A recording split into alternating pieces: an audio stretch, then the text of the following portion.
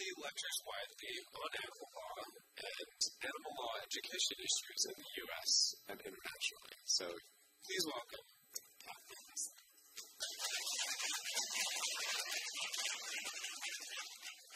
How's everybody doing?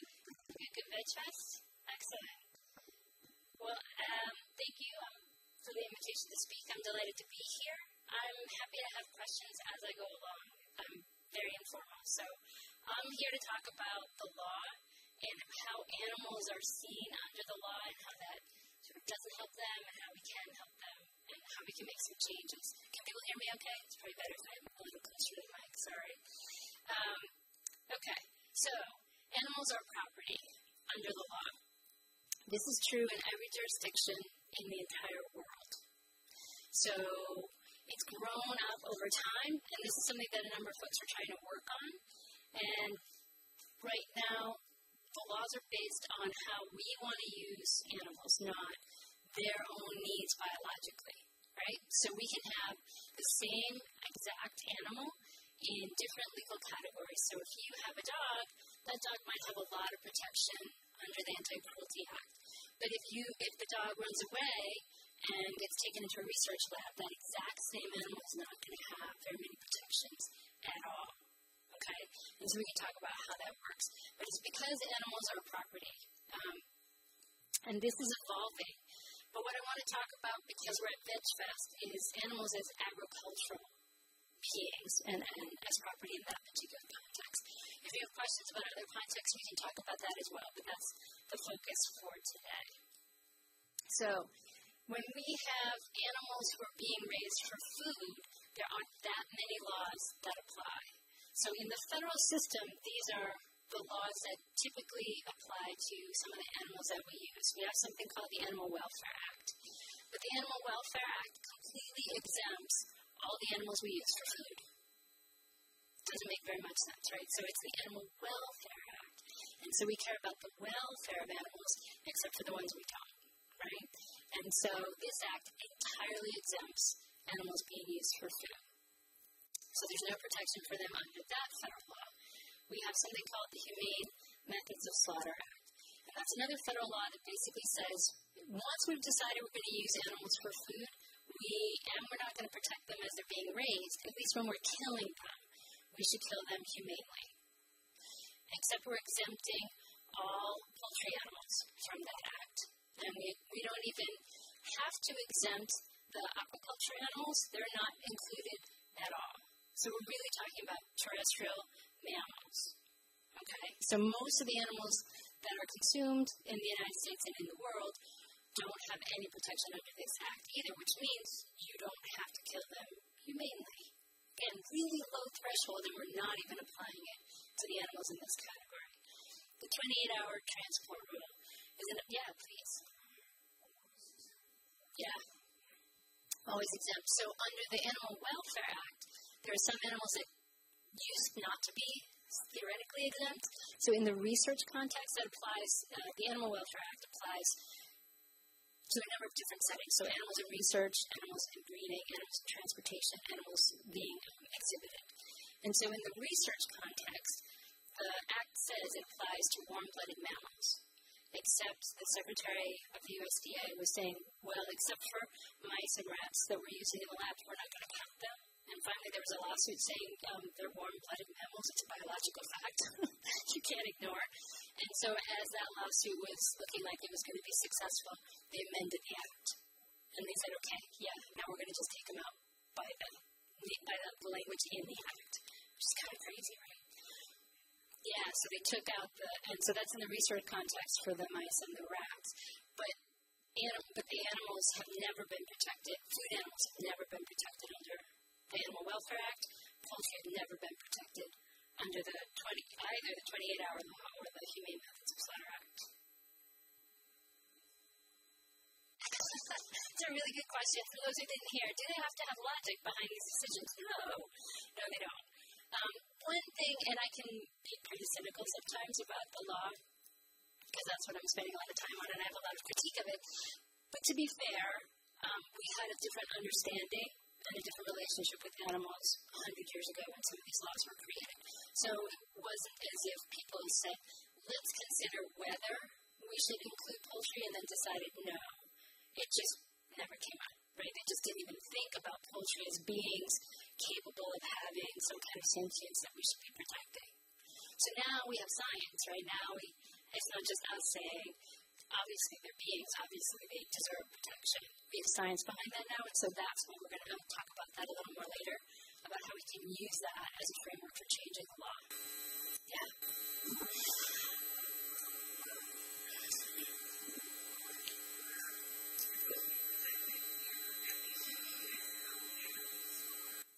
Yeah. So that's an example, and I'll explain what we're talking about for those who didn't hear. An example of people trying to get the law to do better, and it has a negative consequence as well. So the USDA, the U.S. Department of Agriculture, has to certify and inspect all slaughterhouses where animals are being processed to become food for human beings. So people decided we should not be processing horses for food because people in the United States aren't eating horses. It's being shipped to other markets. So people tried to shut that down completely. They were unsuccessful in shutting that down, but what they were able to do was get the federal government to withdraw the funding for their inspectors. Without the inspectors, they can't slaughter horses for food in the United States. But that didn't dry up the market, right? So the people who were breeding horses in the places that the horses were coming from still needed or wanted, right, to get rid of these horses. And so the market has shifted, right, to Canada, to Mexico. So we only had about 4 or 5 slaughterhouses in the U.S. For horses at the time this went into effect. And now we have none, which is great. And they tried to start a few. They tried to start one here in Oregon a year and a half ago, and that failed, which is great. And there's still no federal funding for it. The act banning horse slaughter still has failed, so we're still in sort of legal limbo as far as that's concerned. But so the horses are being transported a lot further, and so they're suffering a lot longer on their way to slaughter, which is a really bad outcome. The good outcome is that we're not slaughtering horses in the United States, and so it's one of those situations. There's not sort of an easy answer that's going to address all the problems that we have. So it's step by step, unfortunately, usually with the law. Good, you guys are asking great questions. So I'll keep going, but keep them coming. All right. Yeah. Yes, they do.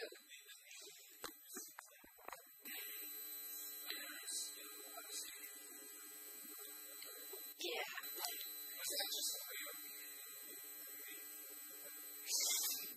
No.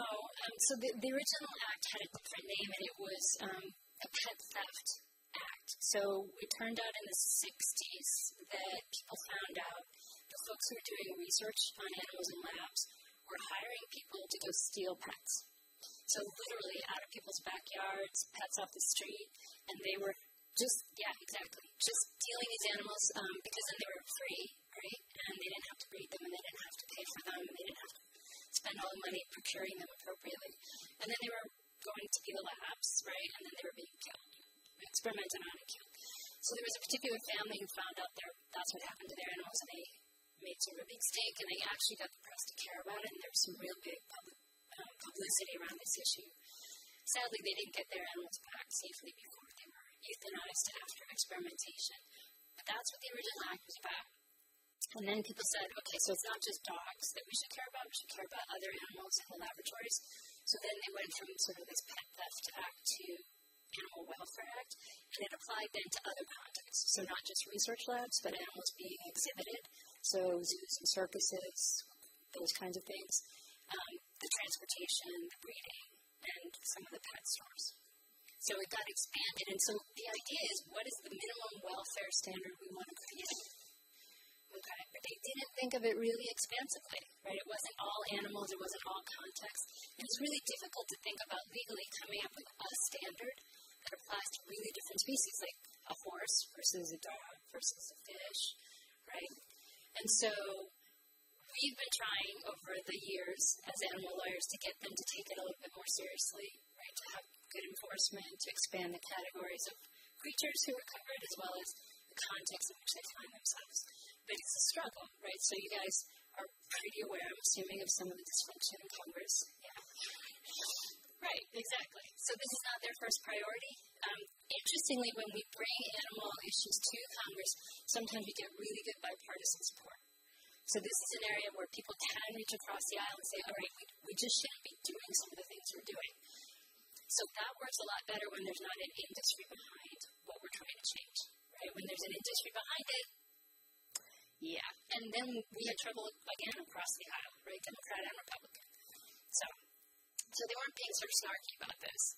This was actually an early, decent standard, and in fact, a lot of countries followed the U.S. model. The good news is a lot of countries that are developing these laws now are developing it on a more modern understanding, which is good. So they're kind of going better than the U.S. in some respects. So the U.S. has some really strong laws in some areas and not in others. So we're not the best for farmed animals. Europe is much better than we are. And I'll talk about that more in a minute. Okay? Good. Great questions. So these other two acts, the Poultry Products Inspection Act and the Federal Meat Inspection Act, are only inspection processes after the animals are dead, right? After they become food. So they have nothing to do again with animal welfare. And these really are it. This is all we have. And the federal level, people tend to say, oh, there's too much federal government, right? Too much regulation. This is it. This is what we have for farmed animals at the federal level in the United States. And so poultry aren't included in anything. They are included in the Poultry Products Inspection Act, of course, after they're dead, right? It's not to do with their humane treatment up until that time. So there are no federal laws that apply to animals being raised for food while they're being raised for food. The only laws that apply are when we're killing them or we're transporting them. Sorry. We'll keep this going. Alright, good. Now it's frozen completely. Yeah, please. Well, absolutely.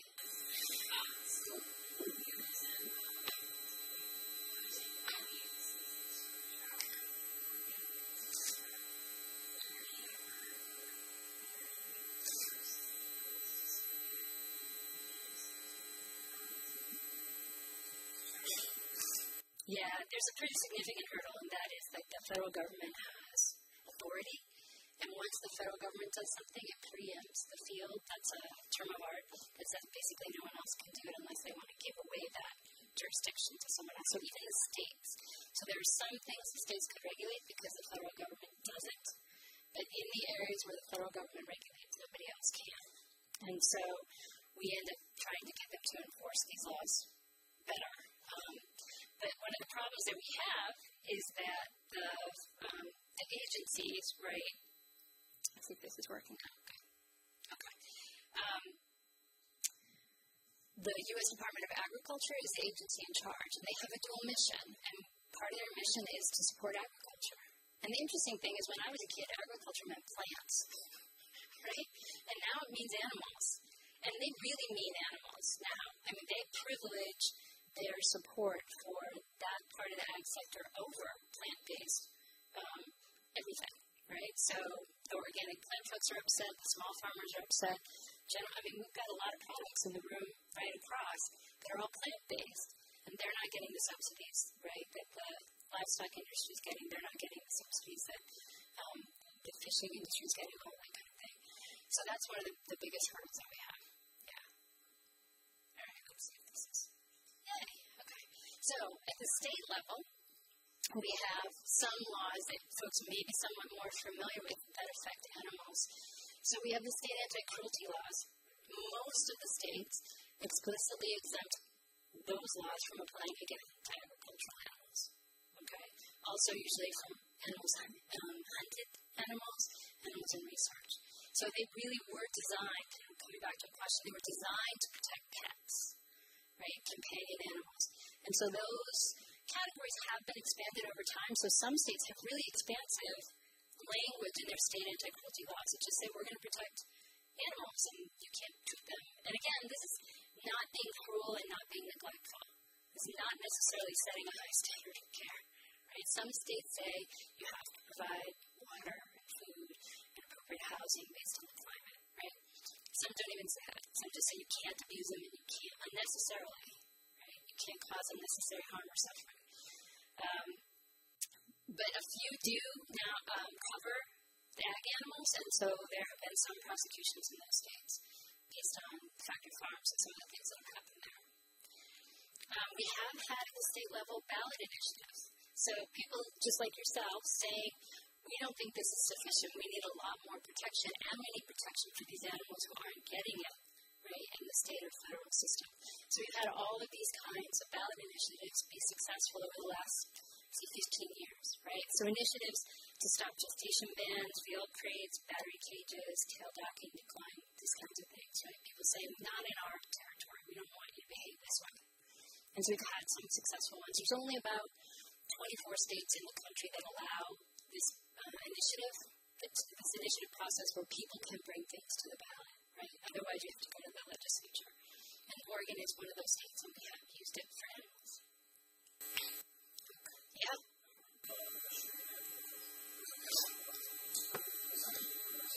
Yeah.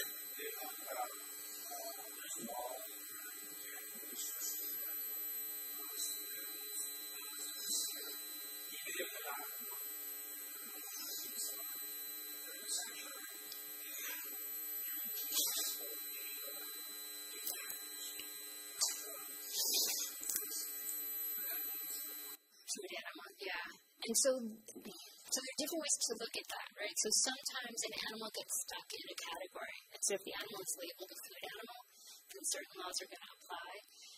But what we tend to argue is that it's because most of the law really looks at how the human being wants to use the animal. So you can have a pet cow in Oregon, and then that animal falls under the anti-cruelty protections and is not a food animal, right? Yeah. And so that's what we would argue. So that's the difficulty, right? It's not sort of written down somewhere that you get to say it. So this is a legal argument, and I can chat with the sanctuary folks to let them know at least how I would pitch it, right? But saying that we understand the animal may have come from a food context and is in a sanctuary, but is not ever going to be a food animal, so that restriction shouldn't apply. So there's two reasons that there are some restrictions on that particular context, sort of what can go into animals from a sort of veterinary perspective, who might become food. Obviously, there are certain things we don't want people to ingest, right? So certain kinds of drugs or chemicals. There's enough already in food animals, right? But the other thing is sort of this protection is kind of intent for veterinarians, right? And so they don't necessarily want farmers or ranchers to do all the vet stuff themselves because they don't make the money. And so there's some of those issues that come into play in the regulation. I'm not sure that that's what's going on right here. Yeah. Right. And so I would just have them argue it's no longer a food animal. So, yeah. Yep. And so state to state. Yeah. Where you're from. But generally speaking, I mean, so you can have a pet chicken, right, in Oregon, and that can be a companion animal. Or you can have a chicken you're going to eat in your backyard in Oregon. It can be a food animal. It can be kind of a hybrid, right? So it gets a little confusing. And so this, right? So people, because animals are property, the minute that you own an animal, you're the one who decides. Okay, so depending on whatever restrictions there are in your state, that's what's going to govern the limitations of your behavior.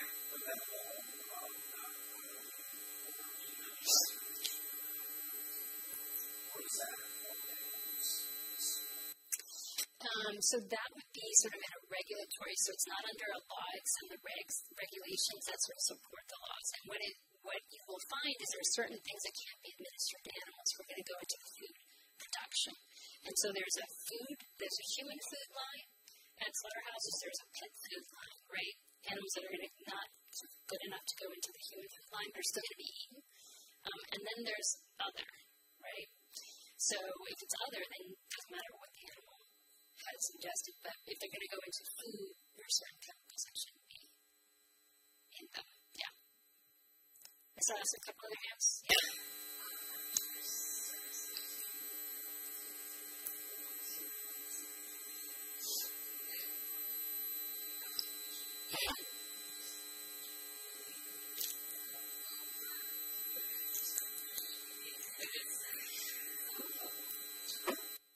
So really quickly, it's going to differ state to state, so it's going to be a percentage of the population. And so the idea is if we're going to allow citizens, right, to act sort of like legislators in this way, we want to make sure they're somewhat representative of the population, and we're not going to waste time putting this on the ballot if only a few people are interested. So there's a different numeric threshold in every state. And so I actually don't remember, I thought it was like 125,000 here in Oregon, but I could be wrong, so don't quote me on that one. And so you would need to get that many individual, different, distinct, and valid signatures of citizens of that state. And all they're saying is we want it on the ballot, not we're going to vote for it even, but we think it's appropriate for the citizens to actually vote on it. And so that just happened with the wildlife bill here, right? Issue 100, and so now it's going to be FDA's on the ballot.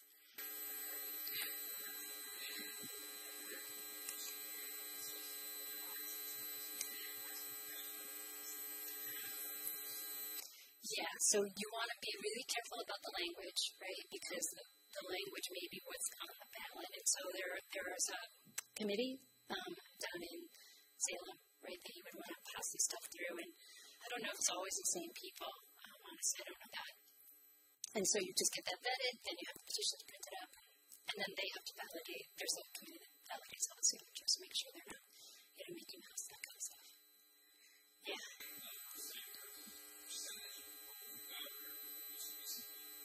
Thank you.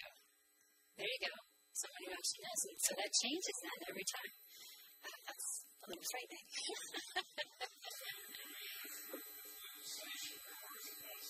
Right. Yeah, there's always, if you're going to do something so I've talked about the federal level and the state level. If you're going to do something at the constitutional level, there's a much higher threshold to do anything. Yeah.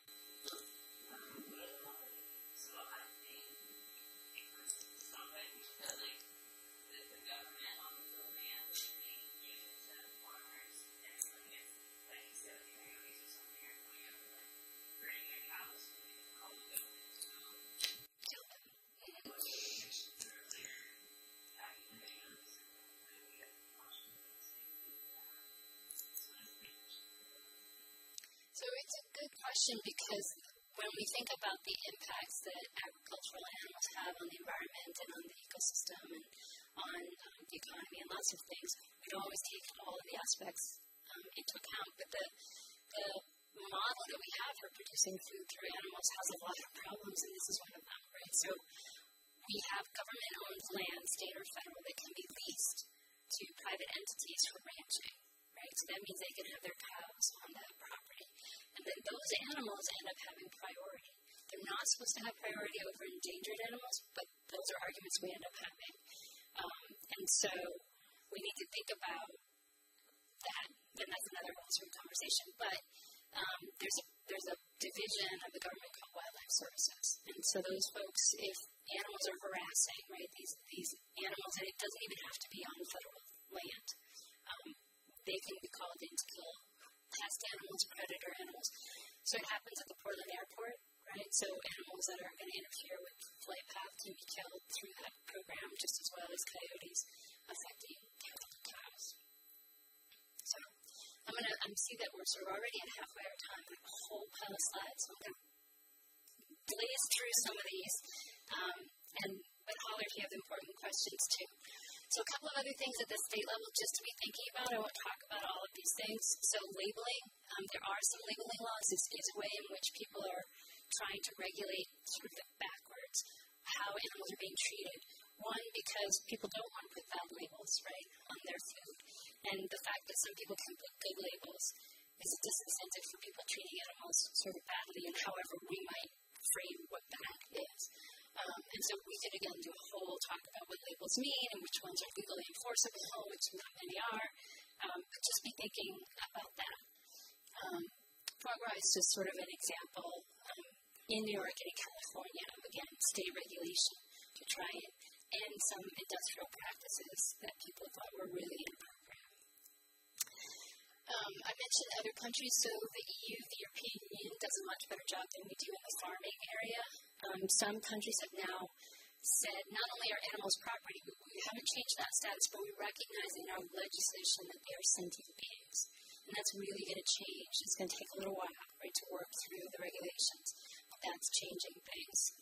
We haven't done that yet in the U.S. Okay, so there are three sort of parts of this presentation. So that's the overview, animals as property. Now we're going to talk about how people are silenced, people who work for animals through the law, and then I'm going to talk about aquaculture in a minute. So, does everyone know what ag-gag is?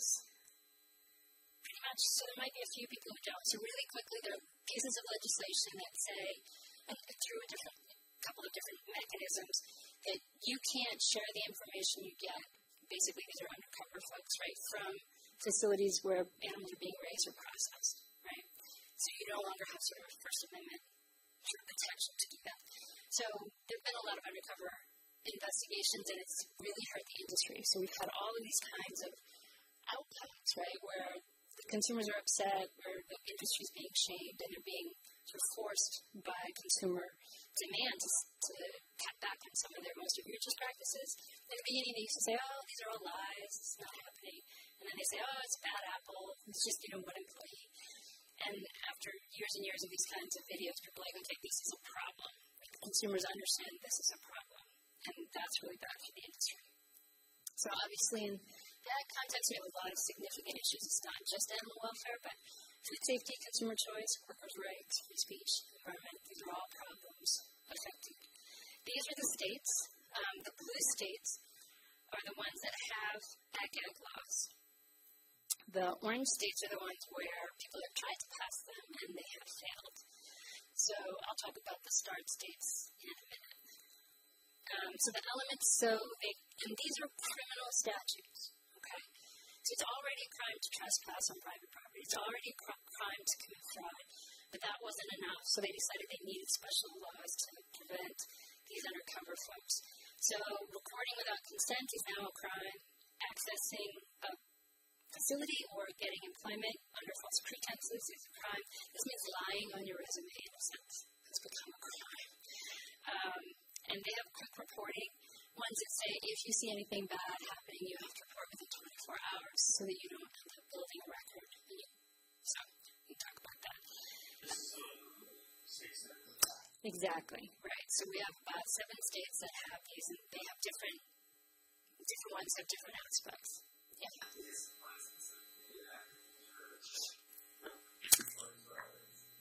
So a couple of them apply to agriculture and some are broad. So the broadest one, the most recent one, is North Carolina. And folks are saying this is basically an anti-whistleblowing statute, and it could apply to nursing homes. And so the coalition of folks in North Carolina who are opposed to that bill is really broad as a result. Yeah, so some are really focused on the ag context and some are not. When you focus on the ag context, it's really clear who you're trying to shut down. So the Idaho law is just such an example. So one of the things that's interesting is that these criminal penalties are sometimes, usually much higher than the crimes that folks are trying to report. Right? So the crimes of animal abuse that are happening, and I'm not just talking about industrial practices, I'm talking about people, whacking animals with implements, really bad stuff. The penalties for whacking the animal is much lower than reporting it, which tells you where our priorities are, right?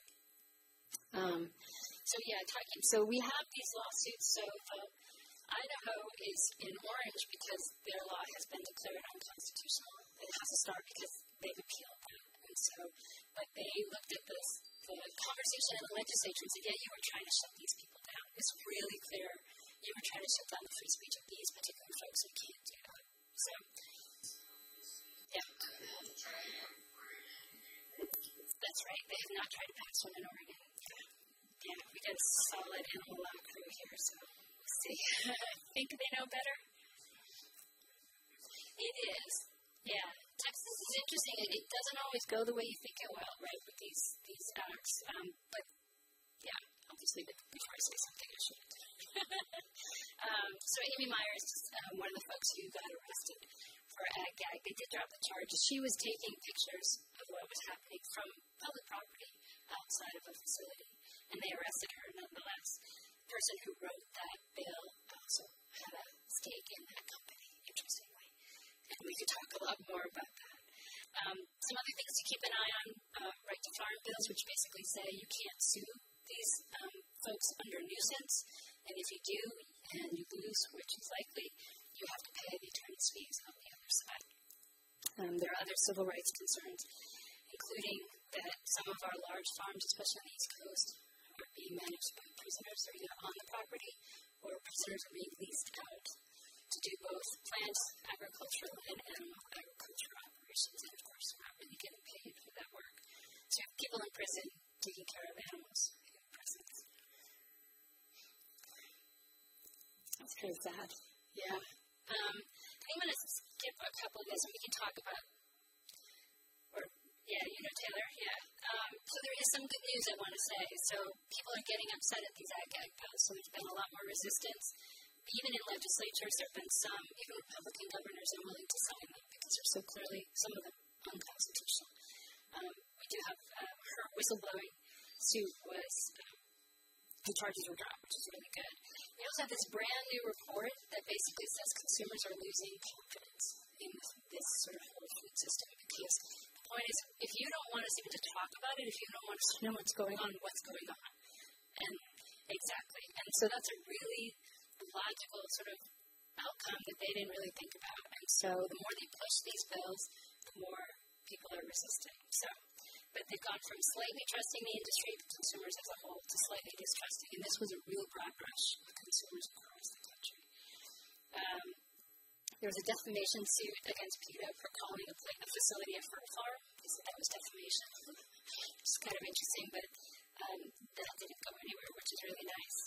So their freedom and lives, as well as our freedoms, are at stake in this area. We can talk more about that as we go through. Just checking my time. Okay, so let's talk about aquatic animals real quick, and again, if you have questions, holler, but we'll try to leave some time at the end. There were a couple of hands? No? Okay. So when we talk about aquatic animals, we don't even know what we're talking about, generally speaking. When I tell people I'm working on aquatic animal issues, they're like, oh, fish. Yes, fish, and all these other creatures, right?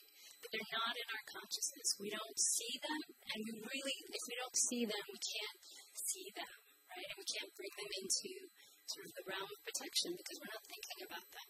So part of our, we started an aquatic animal law initiative at the clinic at Lewis and Clark.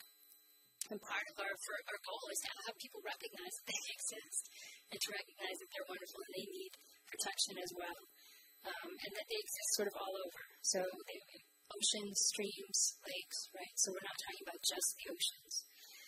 And they're used in all the same categories terrestrial animals are used in, right? So they're pets, they're used for food, they're wildlife, entertainment, work animals, and we use them just like we use all other animals. And again, if we don't see them in these categories, which we literally don't physically see them very often, we can't think about whether they're suffering or what protections they need. So our job is to make them visible and to talk about the science. There's great new science. There are reports, studies that prove all of these capacities for aquatic species. Not for every single aquatic species.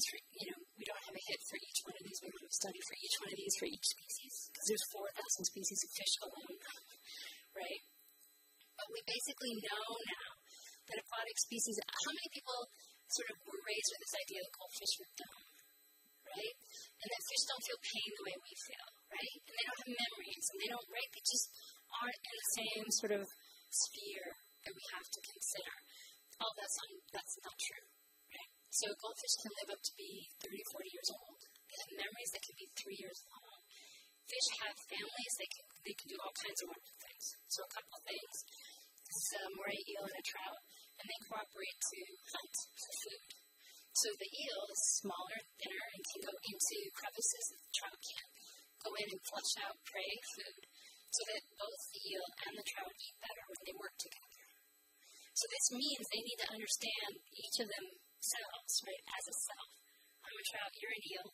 I know what you can do for me. I know what you can do for me. Let's get together, communicate, do it, right? I mean, that's a lot of cognitive processing. And that's just one example. These are cleaner fish, helping out a turtle. And so these are fish that eat the parasites off of other animals. So they like the parasites, obviously. The animal with the parasites doesn't want them. So this is another area of cooperation that works really well. And one of the studies I love shows that when there are other animals visible, the other animals who might be the next clients to the cleaner fish, when they're watching, these fish will not bite their clients. They actually tend to prefer like the skin as well as the parasites, so they would love to eat their clients just a little bit, but they won't do it if someone's watching. They know, again, right, these are potential clients, and there's a reputational value for not biting. It's stunning, right? And if there's no one watching, they might nibble every once in a while. Not so much to piss off the client so he won't come back, but they might get away with it like that. But they won't do it if someone's watching. Again, the mental and cognitive processing to make those kinds of choices is pretty much what we do, right? There's a study that came out just this summer that manta rays have self-awareness. Oops. Sorry about that. Okay. So this, you can really see this is a mirror on the far left side of the screen of each of these panels. And the manta ray is swimming by and doing things that manta rays don't often do. So exhibiting unusual body movements and checking out his or her underneath, right? Which a manta ray would not usually get to do. And apparently they can sort of walk by, swim by, blow bubbles in the mirrors, and they're watching all of this, sort of occur. So this is one of the mirror test is a cognitive test for self-awareness, right? To understand that you are you, and that's different than you, right? Or you. So I am me, and I can act in the world, and I can see the consequences of my action, and then I can make choices based on that. And so this is a new test that has come out to show that manta rays are part of the category of folks who have this self-awareness. So my suggestion is that we actually have enough science now that we should really shift our thinking. We should presume animals have these capacities, and not the other way around. They don't have them until we're proven that they do have them. They're all beings. They're all alive. Right? Evolutionarily, it makes sense that they're smart. Right? So let's assume that. Let's apply the precautionary principle, which basically says let's not create regulations that cause harm unless we can really prove that we need to and that we're minimizing the harm in that category. So I think that we have enough data to do this. I know it's a really radical call, especially in the law and certainly in science. So we're not going to get there anytime soon, but this is what we're going to be working towards. I'm just getting to that. Yeah.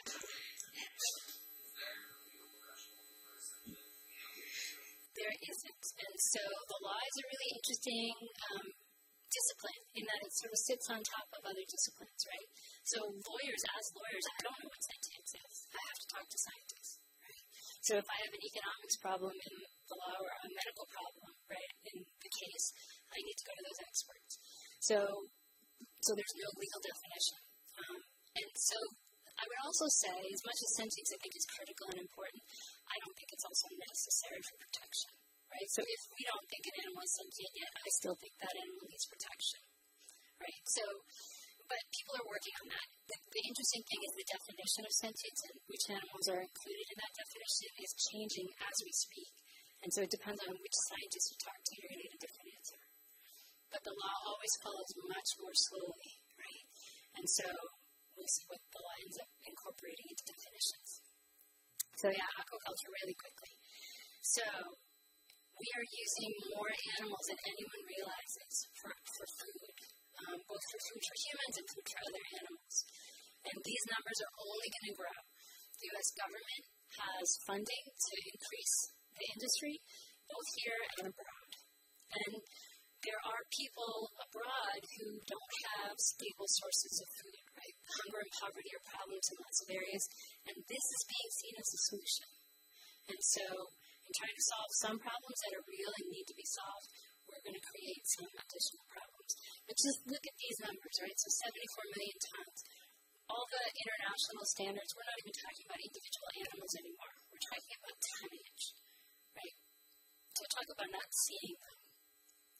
And so just fin fish, right, farming, we're talking about $97 billion in 2013. And these are the most recent, 2014 and 13 are the most recent numbers I have. And it's just getting more and more every year. So the estimate is by 2030, 62% of all food fish will come from fish farming, so aquaculture, basically factory farms for fish. Okay, so everything that you know about factory farming for terrestrial animals is now happening for fish and has all the same consequences: environmental, disease, everything. We'll talk about it real quick. So, what does it look like? I'm just going to show you some slides really quick about what it looks like. These are all fish farms. They're from different parts of the world. So you'll see some are outside, some are inside, some are man-made sort of lakes and lagoons, some are industrial facilities. These are crabs. This is Australia. The scale of production is just like we have for terrestrial factory farms. It's enormous. And the consequences to the environment are just as bad. So we have dead zones, we have animals escaping that have been modified or diseased and are killing wild populations. So that's fish farming. We still have fishing, traditional fishing, right? This is called capture. And it's happening in pretty significant numbers. The picture on your left is rows and rows, tables of shark fins drying in the sun. These are just fins. So for every fin, there's a dead shark, right? Generally thrown right back into the ocean. And those are just tables of shark fins in one facility. And there's blue sharks on the second slide. So the numbers, when we're talking about combined, the fishing, the traditional fishing and aquaculture, we're talking about over 2 trillion fish a year, right? Killed. The numbers are mind-boggling. And we have no regulation, generally speaking, to deal with the kinds of concerns that we have. None about welfare at all, right? And I'll talk about those kinds of things real quick in a minute. But let me just go back. So in the U.S., we do about 5 million fish capture. That capture is the sort of traditional fishing, if you will, and only 500,000 in aquaculture. But the U.S. is going to go really quickly. So in the next 5 to 10 years, these numbers are going to change pretty dramatically. These are the slaughter methods. So again, they're not part of the Humane Methods of Slaughter Act. So these are the kinds of things we can do to kill fish. And we can talk about that more if you like. There isn't. So there's not a combined figure. So we have both the waste in the oceans or in the streams or in the facilities. Oh, yes, the waste.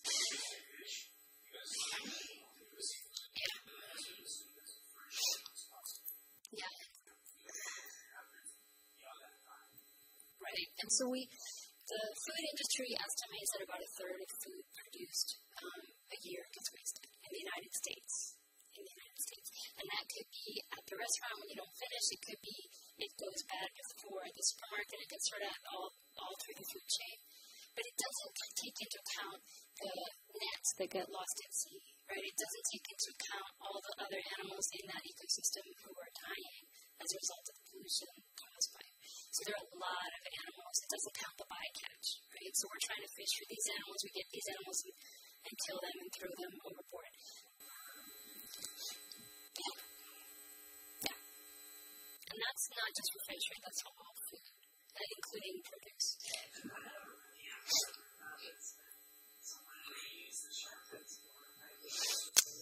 So it's a delicacy in some parts of the world, so they make it into a soup, generally speaking. Yeah, a soup in particular. Yeah, so it's a sort of gelatinous, and they sort of boil it down and it goes into. No, not typically, although it is a delicacy in some Asian cultures, and so you could find it a while back. I think I'd be interested actually to know the answer of how many places in the U.S. would still serve it. I would. Yeah. Right, because it's something to aspire to, right? To have enough money to afford this delicacy, to serve it to your guests.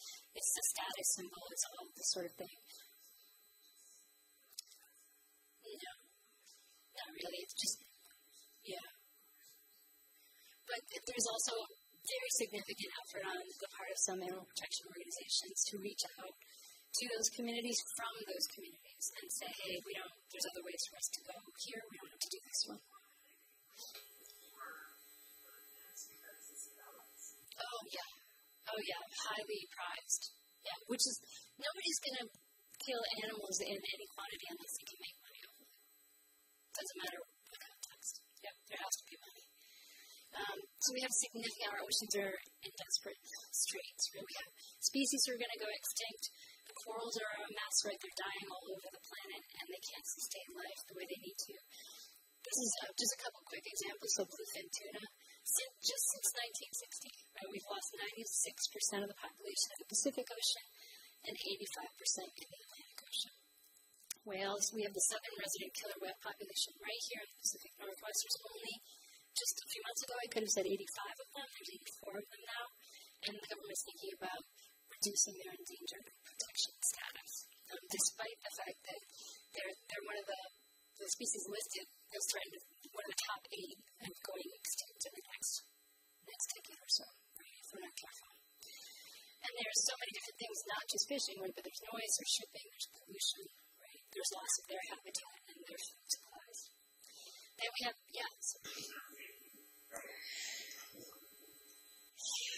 typically it's pushback, right, from industry, right? So there are people who want to use animals as resources. And so to the degree that there's restrictions on their ability to do that, they get upset. Also, when there's an endangered species designation, that protects not just the species but the habitat. And so that restricts other things you can do in that zone that may not actually, people may say, well, we're not going to kill those animals, of course. But we want to have more fishing or more ships in that area. And we just don't think the danger is significant enough. Yeah.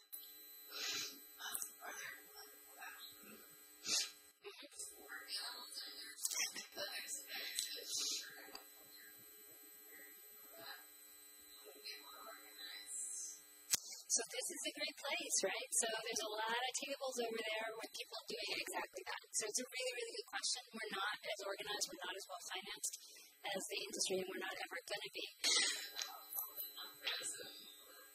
Right. And I think people are trying to make efforts, and there's, I think some of the organizations are doing a better job these days of trying to collaborate with one another on things like the Measure 100 here in Oregon was a great example of that. So that's the challenge is people care, there's so many animal issues to work on, right, and trying to get everyone together on the same page and agree with a strategy, a political strategy is challenging. So it's not just that people aren't doing it, it's complicated, yeah, but people are trying more and more to figure out where do we have alliances and how can we sort of use those synergies. Yeah.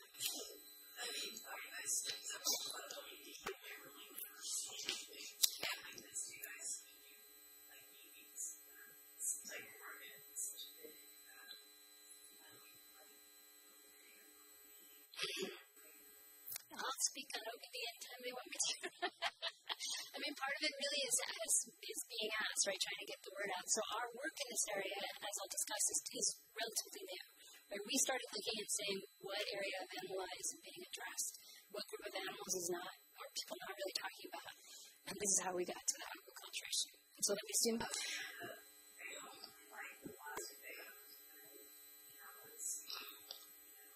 What it's doing.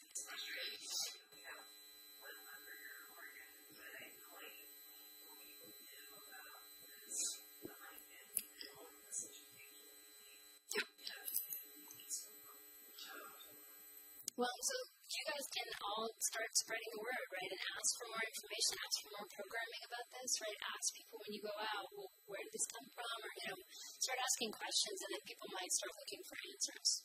So we can all do this, yeah.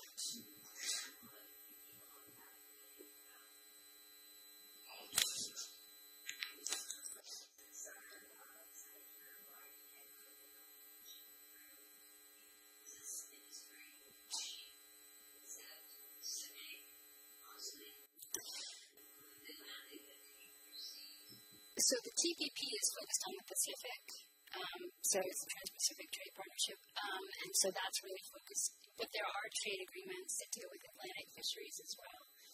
So there's different regulatory systems.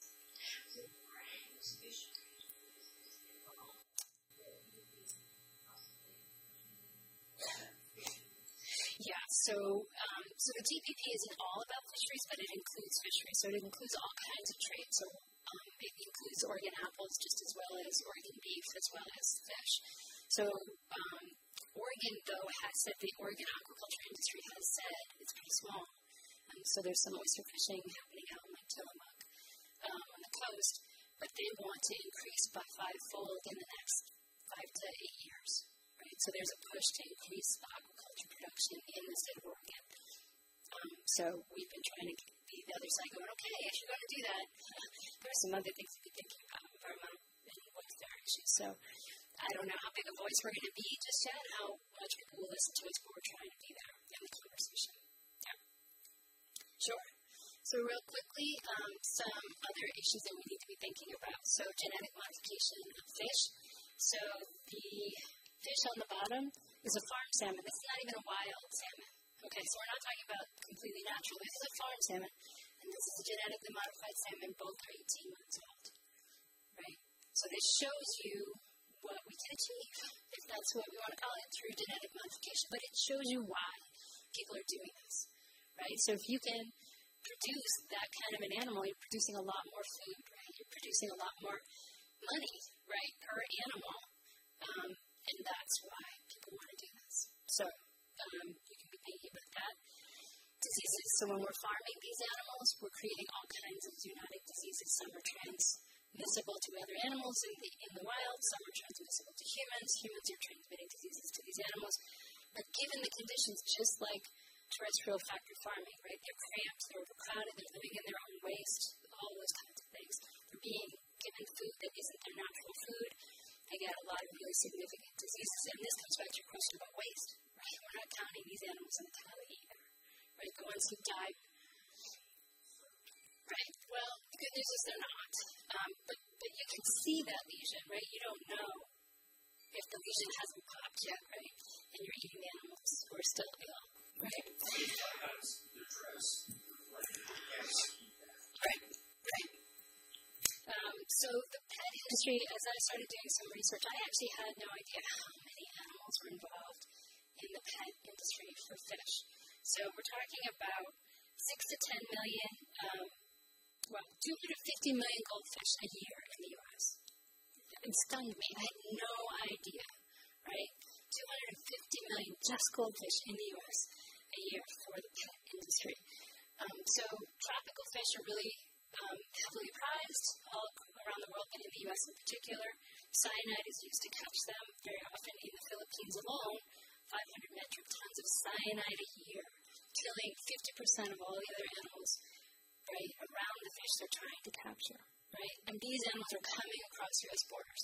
People are estimating 6 to 10 million fish caught that way with cyanide, right, which is not something we would approve of in the United States coming in through our borders. So destroying the coral reefs. Lots of people in the U.S. have fish, how to keep fish. So this is what some of the pet trade breeding looks like when it's done in the U.S. Fish kills, so this is bringing fish and ag together again. So fish kills are usually a result of too much pesticide runoff, right? There's not enough oxygen in the water. That's usually coming from pesticide, not always pesticide and fertilizer. This is the Indian River in Florida in March of this year. They estimated 50 miles of the river were affected. Didn't look like this for 50 miles, but hundreds of thousands of fish dead like this, right? As just one, and that's one fish kill, right, in the United States in 1 year. Significant problem. Endocrine disruptors, so we're putting a lot of other stuff in our waterways too, not just pesticides and fertilizers. There's medicinal waste, there's all kinds of stuff flushing through our bodies or just as waste in general. And so the studies are showing that we're affecting the animals in the wild. So the U.S. Geological Survey studied, and this is in 19 national wildlife refuges, so these should be some of the cleaner places, right, in the U.S., and they found still 60 to 100% of all male smallmouth had eggs, which means, right, they're having female reproduction that they shouldn't be having. So this is having a huge, huge impact on the species. And so this intersex problem has been occurring throughout the U.S. and North America and elsewhere. And obviously it affects other species, not just fish, but other animals as well.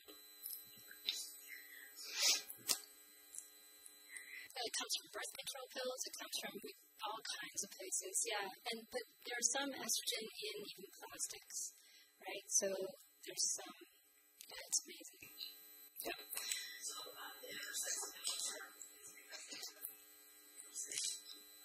These endocrine disruptors are getting into the water, and basically it's affecting their genetics. Yes. Well, no males would have eggs, right? So they should just be males, right, producing what males produce, and the females would produce eggs, so it would be 0%. Yep. Yeah. So another thing that we do a lot of in the U.S. oil and gas exploration, we do seismic testing. They're supposed to be permitted and there's supposed to be regulation. It turns out that has not been really well enforced. And there's significant damage done to animals through this. And this is just the exploration, right? This is not even the production, right? This is just testing to see if these are going to be good facilities, good locations for the oil and gas development. And so just in the Gulf of Mexico, the environmental impact studies suggested that 31.9 million marine mammals, and again, not all fish, right? Just marine mammals are going to be harmed through just this one project.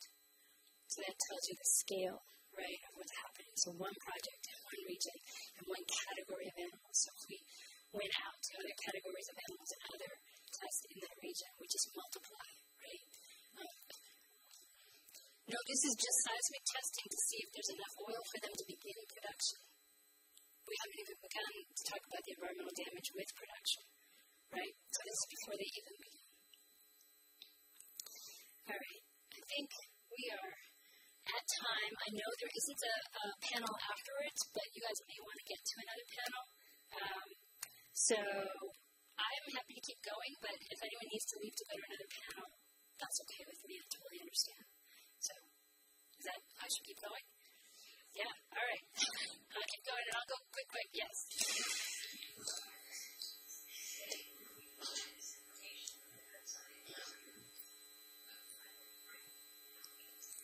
Absolutely. Yeah, and I will try to actually post this presentation on our website at the law school. So just Lewis and Clark Law School, Animal Law, that'll get you there. Yeah, absolutely. So really quickly, focusing on the law. So we've already talked about the anti-cruelty laws. So there are 10 states in the U.S. in which fish are not excluded from anti-cruelty protection. Okay. There are 20 states where they either don't say they're included or excluded, so it's not entirely clear. But in most of those statutes, they're exempt under the agricultural and research exemptions, right? So and this is what laws protect aquatic animals in general, right? So some states might have some protections under the anti-cruelty law. They're completely not covered under the slaughter laws, completely not covered under the transportation laws. There's a teeny bit of breeding, depending on what sort of regulatory system you look at, but really not very much coverage at all. So they're exempt from the Animal Welfare Act unless we're talking about marine mammals, because that only covers, remember, warm-blooded mammals and vertebrate animals, right? So that means that the animals in the aquariums and in the pet stores are not covered by the Animal Welfare Act. There may be, especially if they're marine mammals, there are different laws that may protect them. So when we're talking about animals that should be covered under the Act, research, we're talking about hundreds of millions of fish for exhibition. Again, this was a number I didn't know. 20 million caught for exhibition annually. 20 million animals. Stunning numbers. So there are some pieces of good news. So wildlife and endangered animals obviously receive more legal protection, no matter what kind of animal we're talking about. Companion pet animals get some protection, marine mammals get some protection, and there are some protections in the research context, even for aquatic animals, under the Public Health Service policy.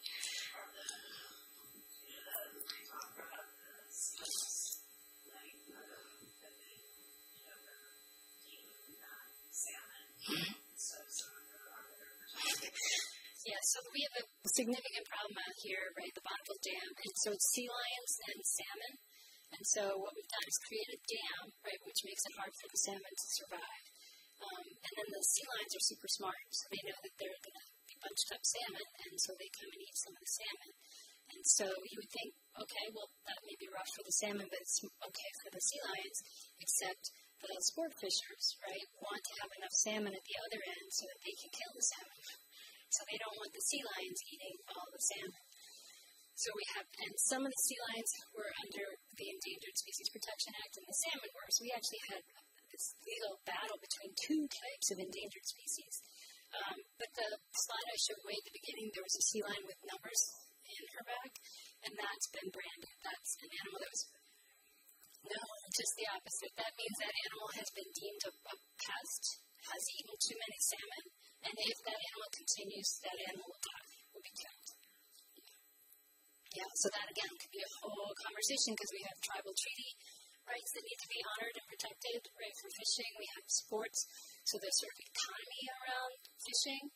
And then we have the Endangered Animals, and we have the Endangered Species Act, and the Marine Mammal Protection Act, and then the need for, the hydroelectric. So there's a lot of conversation around that particular issue. It's really, really complicated, but the sea lions are losing over and over. People have been trying to sue to protect it, but they've been losing. Yeah. There's some good news. There's been a lot of bad news, so let me leave you with some good news. So we do have a proposed ban on swim with dolphins programs. Yay! Because those are really awful and unnecessary. We're creating the first marine, Obama did. Yes, that would be nationwide. So there aren't that many in the U.S. Some in Hawaii, some in Florida, but it would be a nationwide ban if it goes into effect. So it sort of helps people habituate to treating animals again as like toys and playthings. There's a lot of disease transmission. Those animals are usually kept in really filthy habitat. They're not allowed to engage in natural behaviors, or they're taken from the wild and kept in these pens so people can jump in the water and pet them. Yeah, well, Taji is again another conversation, right? But there's some good news with respect to Japanese whaling. So the committee has basically said the Japanese exemption for research should not be honored. It's fake. And so, but now there's a ruling on that. And so they've asked the Japanese government not to issue any more permits under the research exemption. I don't think that they'll listen, but at least it's another regulatory step that people can rely on. That activists can say, this proves this is illegal, right? We have the first national marine monument in the Atlantic, which is really cool. We have one in the Pacific. There's a sonar case, which I can talk about later. People are interested against the Navy, that after the fourth attempt, we got some success. So the Navy can't just kind of willy-nilly do the stuff they're doing with sonar when they know it has a harmful impact on the animals. SeaWorld is ending, right? Breeding and shows, yay. The cosmetic test ban has been upheld. We don't really talk about research. There are proposed organic standards, which would predict potentially some welfare conditions for farmed fish, shrimp, and other species in the farmed context. We're going to have the first dolphin sanctuary, and there's a whale sanctuary in the plan. And the National Academy of Sciences said that 77% of the world's fisheries could be restored to health, almost full health, in the next 10 years if we just change our fishing practices. So that's an enormous environmental benefit that we have no ability, right, in any other sphere of environmental damage to sort of fix, right, if we just change what we're doing with fishing. So hopefully people will get that message and we'll move on.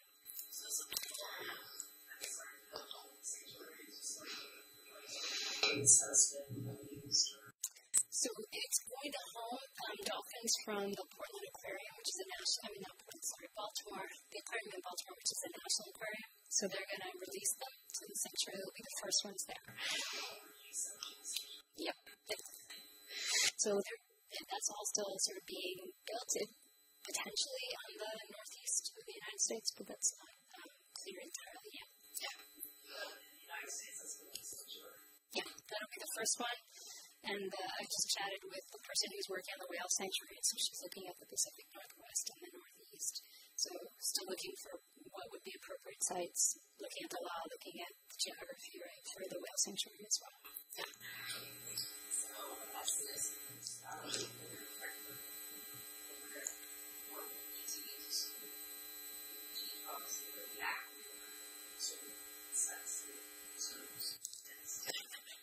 So it's a great question. I think it sort of depends on what you're interested in doing, right? So there's enough work for everyone to do. And for you to do it in your own way. So if the fish thing is calling to you, or the ag or whatever, all the other panels and all the tables, just do something, right? So I think the main message from VegFest is consumer choice really matters. So what you eat and what you wear and where you put your money matters. And the industry really, really is paying attention to that. 10 years ago when I was doing these kinds of talks, we could say that, but it wasn't happening, right? So people are like, well, it doesn't seem like it's making a dent. It's making a huge dent. And consumer choice is moving industry way faster than law is, way faster than science is. So continue, yay, right? Keep doing what you're doing as far as that goes. Join organizations that you like the work they're doing and see how you can help. There's all kinds of ways for you to do that. No.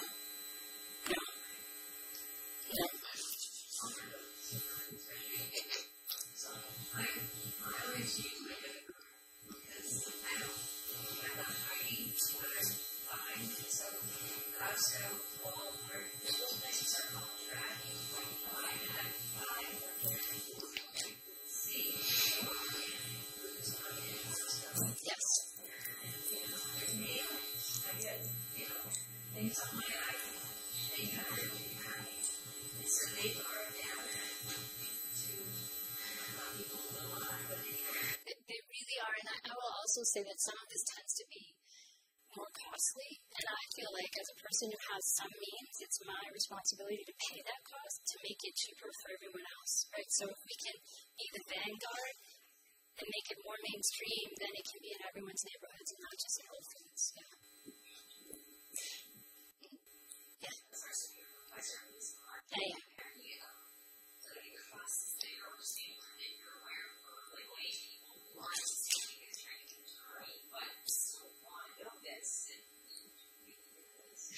So you're welcome to come to our classes.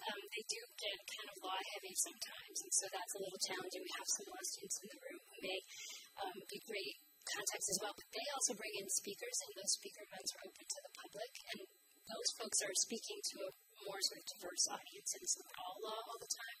We have an animal law symposium in the spring, which some of that's law heavy, but some of it really isn't. A lot of these kinds of things that we talked about. We sponsor the Animal Law Conference every year. This year it was in New York. It's done, but it'll be, we already know, October 13th through the 15th back in Portland this coming year, and that has a lot, it's much more accessible. So those are just some things that Lewis and Clark is sponsoring, so feel free to go on our website or the Solid student website, Lewis and Clark, for those kinds of events. All of the things we do are open to the public. Come and sample, and if you have questions, talk to the students, talk to me about any of that. I will say there's animal studies programs that are happening more in Portland too, that are focused on other things besides the law, and so there are other things going on in Portland to help with this kind of education as well. Yeah. So Lewis and Clark does do trainings actually specific to that. So the National Lawyers Guild as well here in Portland is a great chapter. And so if you are interested in being a citizen activist and understanding your legal rights and what you need to do to protect yourself or protect other activists, those are really good sources. So the student chapter of the National Lawyers Guild does trainings here in Portland, and the National Lawyers Guild chapter does the Portland chapter does really good trainings as well. So the National Lawyers Guild is national. So the chapters in every state. Yeah. They do. Yep. And the universities may also have chapters as well. So just go onto the National Lawyers Guild site, and that'll lead you to where you need to go. Yep.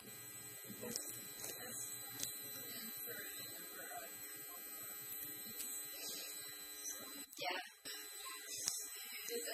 It is. So you can see, right, just with this conversation, we need more and more animal law trained attorneys out in the world. And this is just a sliver, right, of the kind of conversations we have on a day-to-day basis. So trying to convince people to hire them, right, to fund them, that's the challenge. But animal law is one of the fastest growing segments of the legal field. It's just a small segment, so it's growing.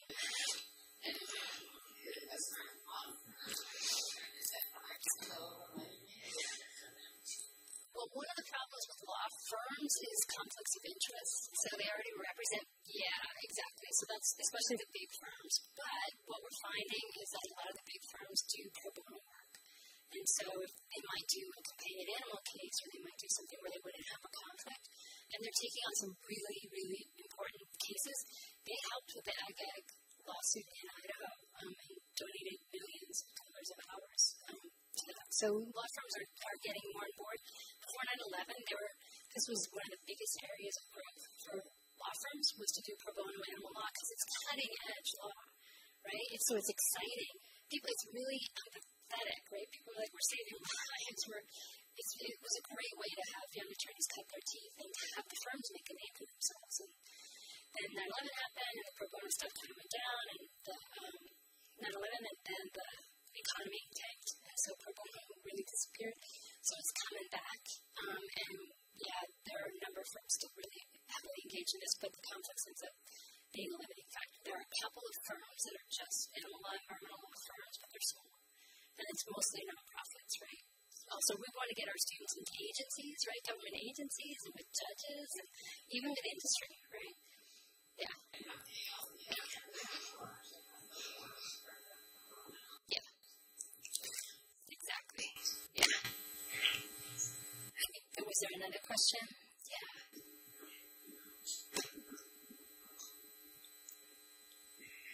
What would the government do?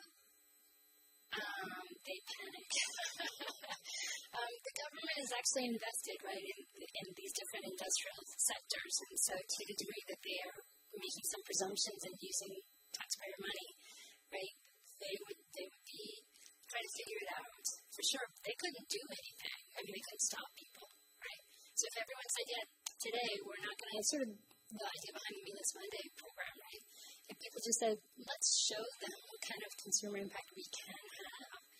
So if we picked a week and said, just for a week, people don't eat any fish, that would show how much fish gets eaten in a week, first of all, how much money we're talking about, and it might encourage people, to diversify into more sustainable.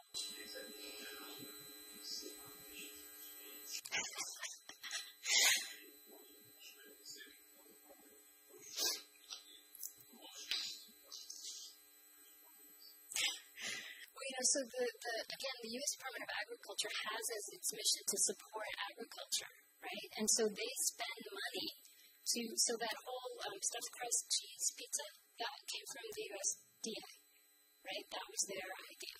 They needed to come up with a way to get more dairy used. So they came up with that idea for a private company, right? So that's unfortunately how it works right now. So I think exactly what was said, they would come up with ways to say, hey, this is a great source of protein, or get your omega-3s, or, right, that kind of stuff.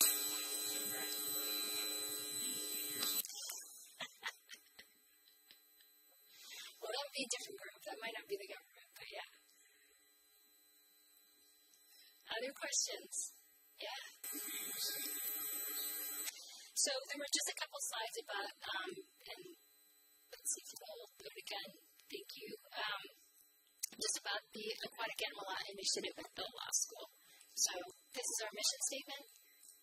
So our goal is to synthesize, right, the interests of animals, the interests of people, and of the planet, so that we're trying to find solutions where we're not in conflict, because that's, I think, tends to happen.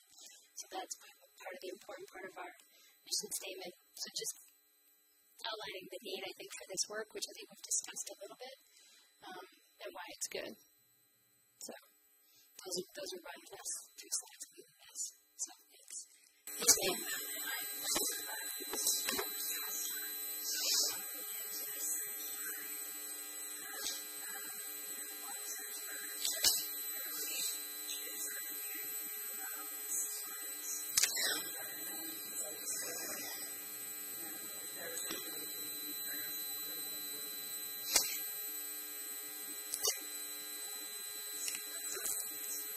as a social services person, one of the things that it's not a direct answer to your question, but the link between animal abuse and human abuse is really well documented. And so I don't know what populations you work with, but and so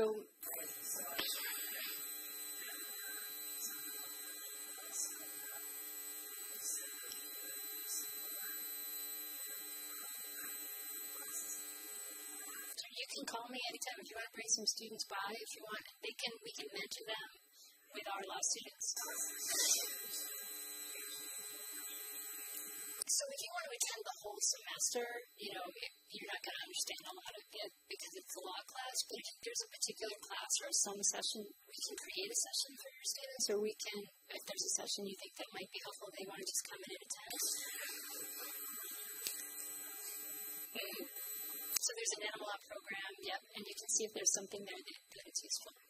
But I think given that population that you work with, helping them think about their choices and think about the consequences of their choices, we find it's actually a really good way to help people to begin to think, right? Are there ways that they can go to a shelter and help care for animals if they have the right sort of training, they're ready to do that well, right?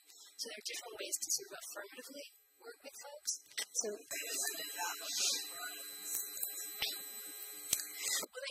I've got my card, and you can give me a call and see if you can. Yeah, sure. I know there's,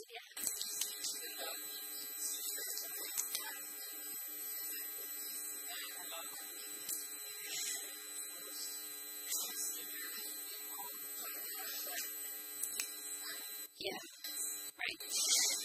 Well, and to be clear, right, the nice thing about the U.S. is we have representations of all kinds of cultures, right? And so we don't typically eat horse in the U.S., but people eat horse, right? In the U.S., people eat dog and cat in the U.S. because it's part of their culture. And so, but it's not, I don't see it coming in full force at all. And in fact, I see the opposite in other countries. So I see that as there's sort of an urbanization of some of the other countries, people who move to the cities are ending up having relationships with animals they didn't used to like pets, right? That wasn't sort of so common in a lot of countries. It's becoming common with the new generation of urban dwellers.